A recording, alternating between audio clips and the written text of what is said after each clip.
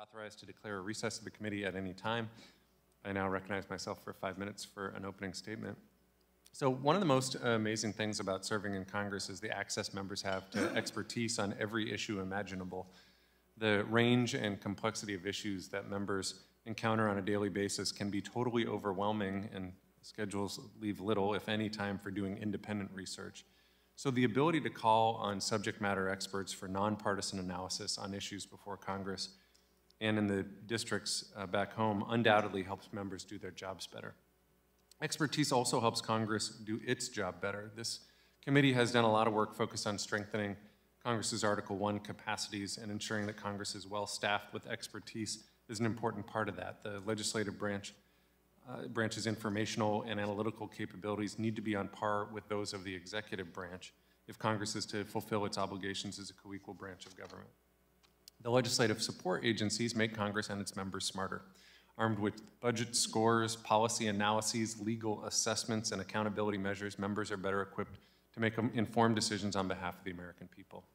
So today's hearing is about showcasing the terrific work that GAO, CRS, and CBO are doing and highlighting the innovative steps they're taking to update their products and services. This committee recognizes the tremendous value these agencies provide to Congress, and we're looking forward to supporting their work in any way we can. Today's hearing will also consider how Congress's support agencies can adapt to best meet the needs of an institution that's constantly evolving. Easy and quick accessibility to information is key for members and staff who spend much of their days on the go. If a question comes up in the middle of a hearing, staff should be able to instantly find an answer using their phones. Expertise that meets members and staff where they are is also important. A junior staffer in a personal office probably has different informational needs than senior committee staffers. And while some members want verbal briefings, others prefer dense reports. Tailoring information to the end user's needs facilitates learning and ultimately helps members and staff better serve the American people. The expertise that's available to Congress is truly remarkable. It's also somewhat of a mystery to many who work on the Hill. I'm hoping we can also discuss how the agencies can ensure that members and staff know about the incredible array of resources available to them. The committee will once again make use of the committee rules we adopted earlier this year that give us the flexibility to experiment with how we structure our hearings. Our goal is to encourage thoughtful discussion and the civil exchange of ideas and opinions. So here's the wonky part, therefore. In accordance with Clause 2J of House Rule 11, we will allow up to 30 minutes of extended questioning per witness, and without objection, time will not be strictly segregated between the witnesses, which will allow for extended back and forth exchanges between members and the witnesses. Vice Chair Timmons and I will manage the time to ensure that every member has equal opportunity to participate. Any member who wishes to speak should signal their request to me or Vice Chair Timmons. Additionally, members who wish to claim their individual 5 minutes to question each witness pursuant to Clause 2J2 of Rule 11 will be permitted to do so following the period of extended questioning. I feel like I really nailed that, you guys. All right, I'd like to now invite Vice Chair Timmons to share some opening remarks. Thank you, Mr. Chairman. Good morning, great to be with you.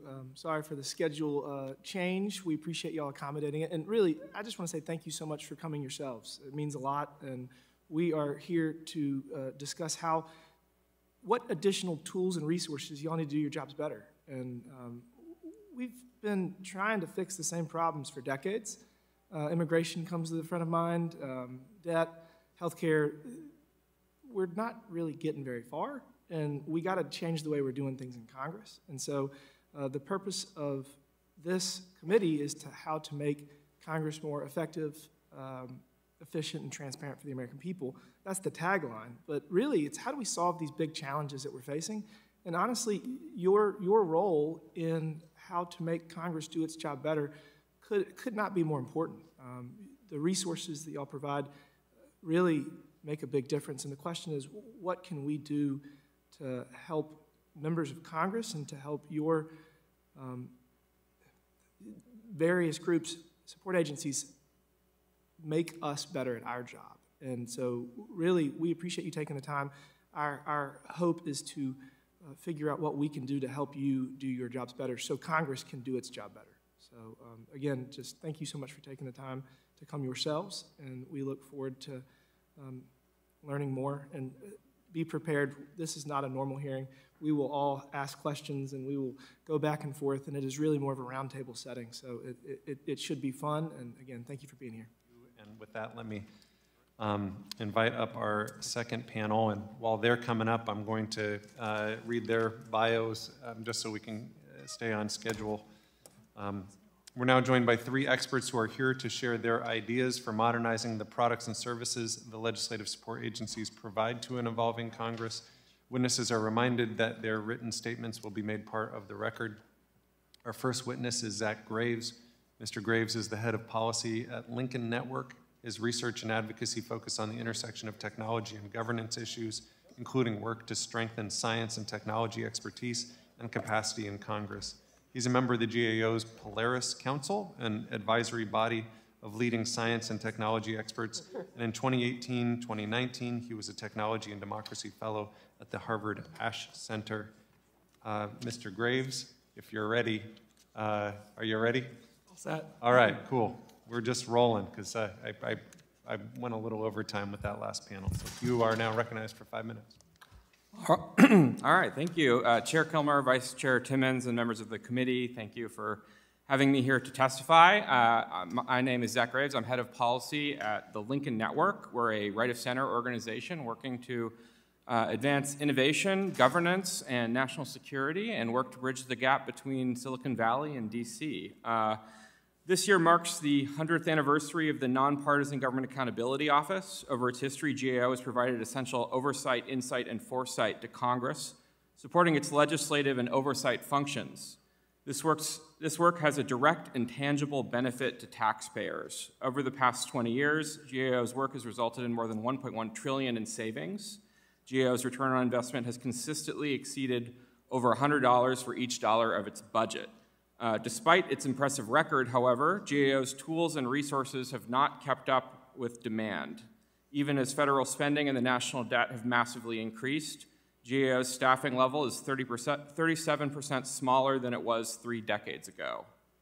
Over its 100-year history, GAO's mission, authorities, workforce, and strategic focus have evolved significantly.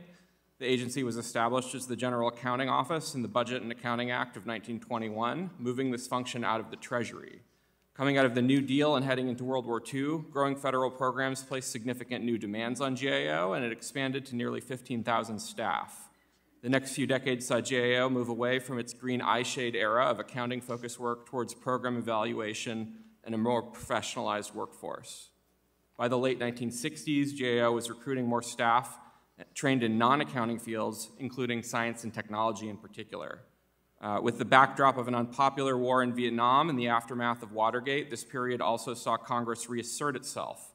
This included major reforms in the Legislative Reorganization Act of 1970, increased staffing resources, the creation of the Congressional Budget Office, which testified earlier, and the Office of Technology Assessment, or OTA. These reforms helped rebalance Congress's information asymmetry with the executive branch and allowed it to reassert itself. Coming out of the Cold War and heading into the 1990s, the pendulum swung back away from Article I. Congress downsized GAO and enacted across-the-board cuts to the legislative branch, particularly in the 104th Congress.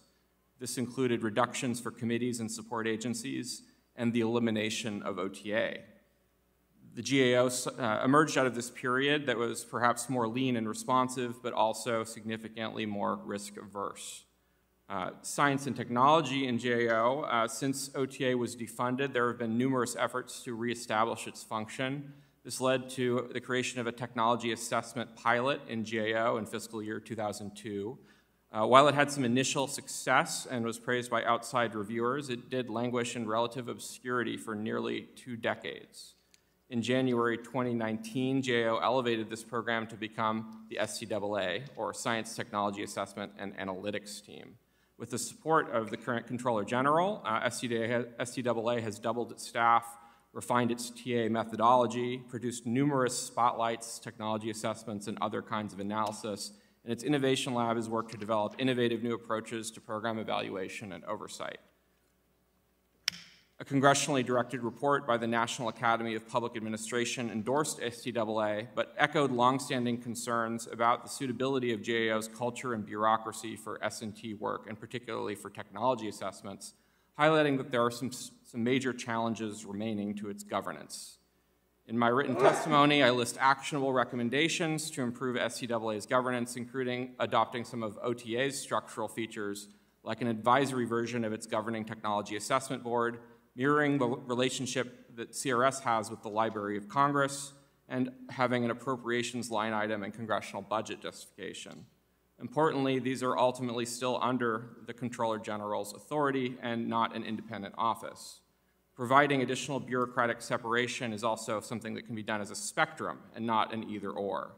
Nor is this an original idea. In 2004 and 2005, Rush Holt and Amo Houghton advanced a bipartisan proposal called the CSTA that would create an OTA-like office in GAO, and went through several rounds of vetting by then Comptroller General David Walker, as well as S&T experts, and there are several iterations of this draft with commentary that I'm happy to provide.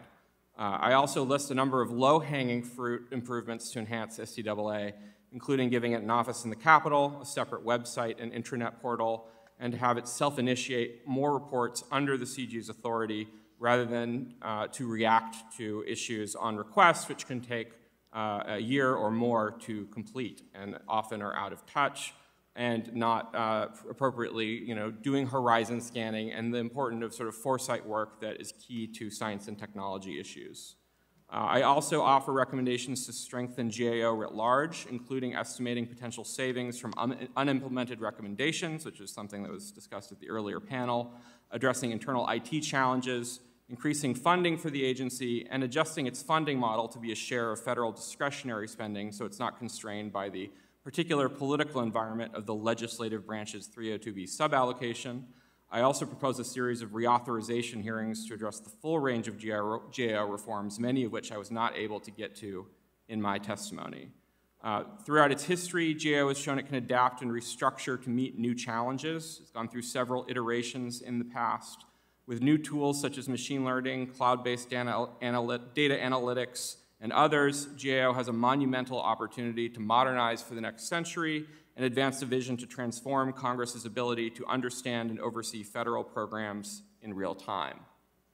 Yet, I fear the low salience of these issues, insufficient resourcing, and institutional bias towards the status quo risks depriving GAO of significant opportunities to stay relevant and maximize future taxpayer savings.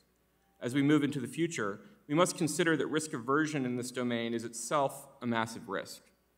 I look forward to the important work of this committee in helping address these challenges, and I thank you for the opportunity to testify.